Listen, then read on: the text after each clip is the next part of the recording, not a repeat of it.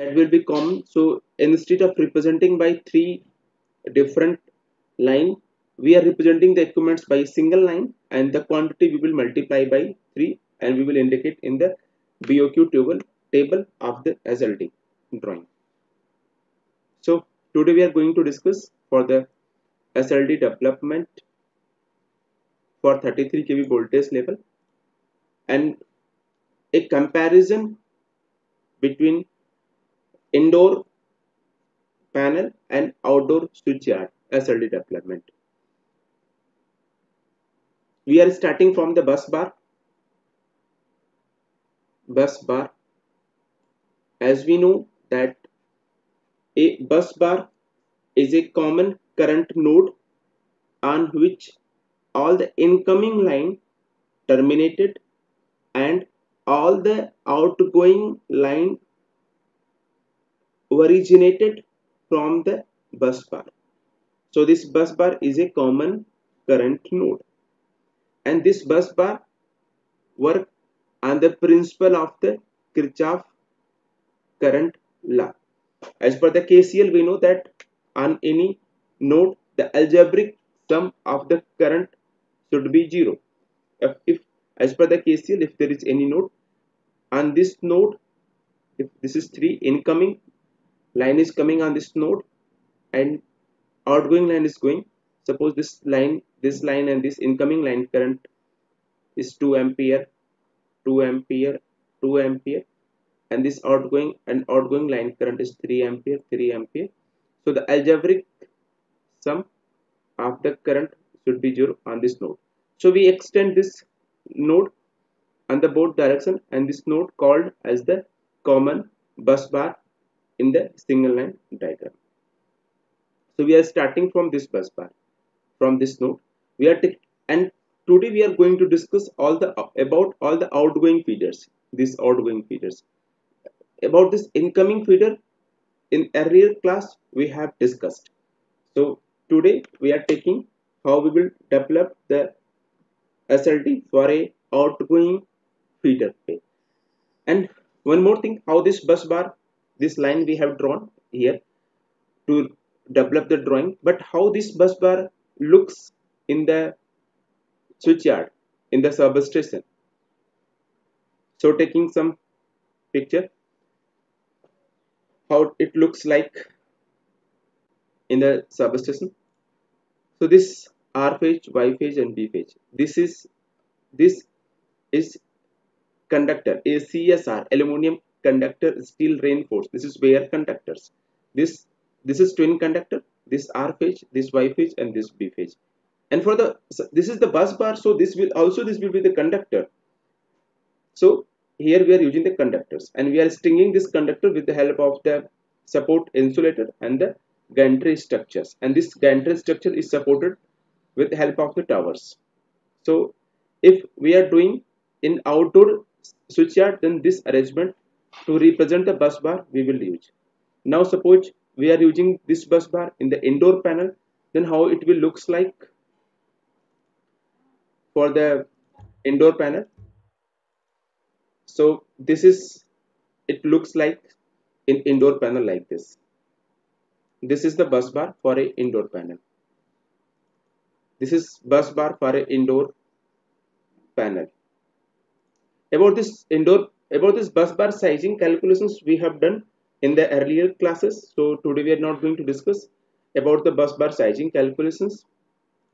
About this bus bar sizing calculations. This bus bar sizing calculations is depend on the total full load current and the short circuit current.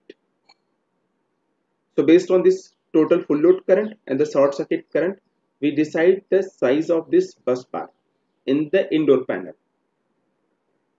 So this is bus bar for the indoor panel, and this is some side picture for the outdoor type switchyard bus bar.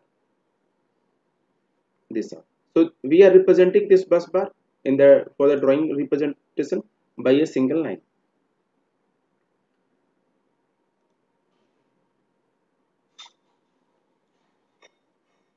So now case 1, we are taking indoor panel And another case we are taking for the outdoor switchyard. So single line diagram, SLD. If this is outdoor type, and if this is a indoor panel, and SLD for 33 kV voltage level. As we know that in 33 kV voltage we will use VCB type, vacuum circuit breaker type breaker. We will use VCB. So, and this VCB for the representation have the two symbols. This VCB, this breaker, vacuum circuit breaker is two type we use in the switchyard. One is the fixed type and second one is the movable type,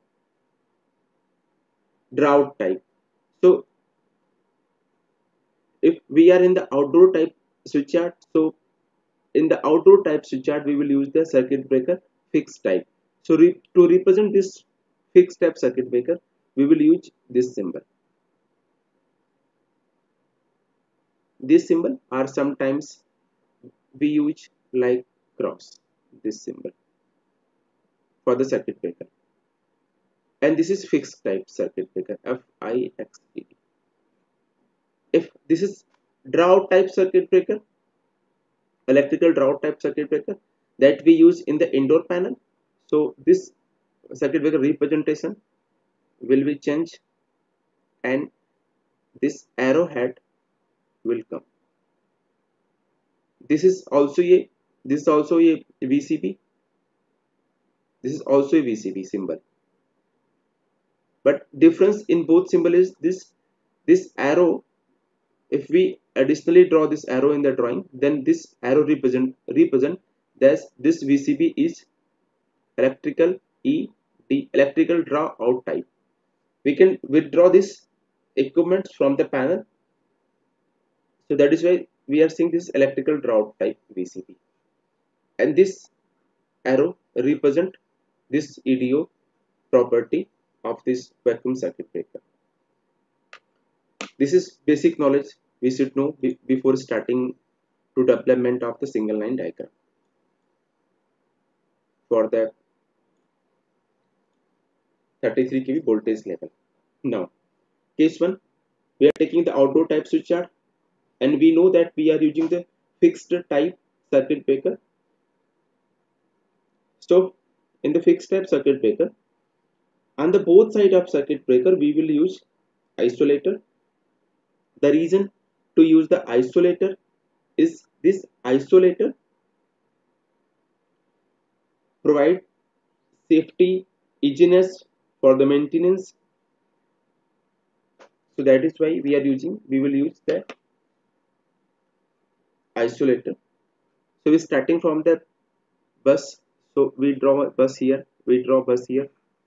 This bus here will be the aluminum or copper strip. This bus here will be the flexible conductor,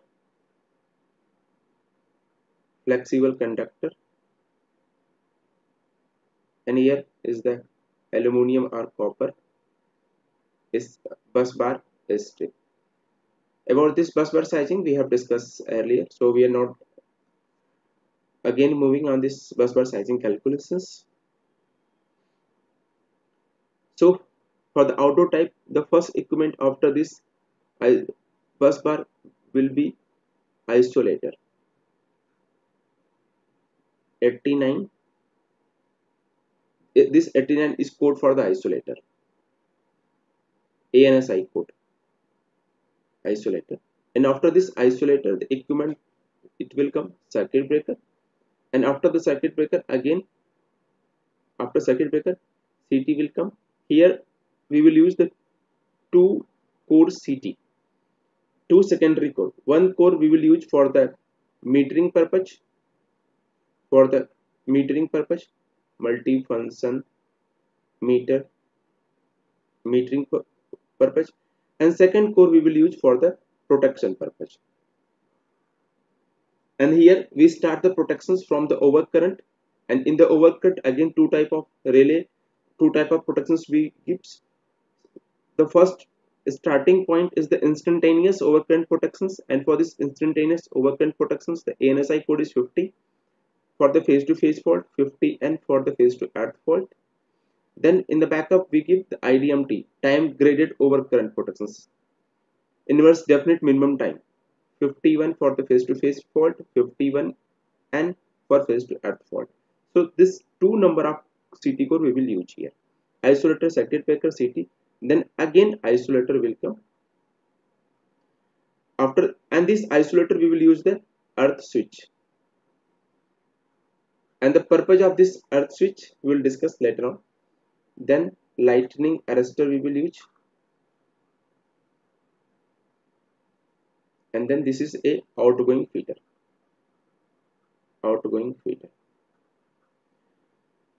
So here breaker is VCB type breaker, vacuum circuit breaker type, and the code is 52. For this CT we will do not represent any code, equipment CT will come. Then again isolator, and this isolator you put like A or B because we are using near the bus, so A suffix B is coming here, again isolator is coming, then 89 L because this we are using on the line side. Then for the lighting arrestor we have to put their name L. So this deployment, this SLD will come for the outdoor type switchyard. The reason why we are using the isolator here and here, this isolator will provide the isolation, complete isolation to this circuit breaker equipment for the maintenance purpose. That is why this isolator is required. But if we will draw this SLD in the indoor panel, then this isolator is not required. Reason, because here breaker is fixed type, we cannot withdraw the breaker, and here we will use the electrical draw out type breaker. We can pull the breaker for the maintenance. Then when we are taking out this equipment breaker from the panel, so this is automatically isolated from the supply. So that is why this isolator and this isolator is not required there. So here how we will draw the SLD? Directly show the circuit breaker, and this arrow represent, this means this is circuit breaker, and this is electrical draw out facility. We can take off, we can pull out this circuit breaker from the panel for the maintenance. Then CT will come, again same CT will come, two core, one for the metering multi-function meter, and second one for the protections. And for the protections same relay we will use again here, 50 instantaneous overcurrent, then IDMT, inverse definite minimum time overcurrent. When the amount of fault current is high, then for this relay operation time is less, and this is instantaneous. When there is any fault, then this relay automatically operate. When we have this relay, then why we are giving this relay? This relay we are giving just for the backup. If this relay is not able to operate, then this relay will operate. Then isolator is not required, and here we can use the isolate lightning resistor or we cannot use. This depend on the applications. And here equipment name will not be LA, the equipment name we will give SPG, surge protection device. So this requirement of SPD here depend on the applications of this feeder, because SPD have their advantage but also have their disadvantage. So about this we will discuss later on. And then directly outgoing feeder. So this is a brief comparison in the SLD development for a panel and for a outdoor type switch yard. So for today, this is the 33 kV, and the same we will use for the 11 kV, and for the 132 kV and other voltage level we will discuss in the next class. So till then, bye bye.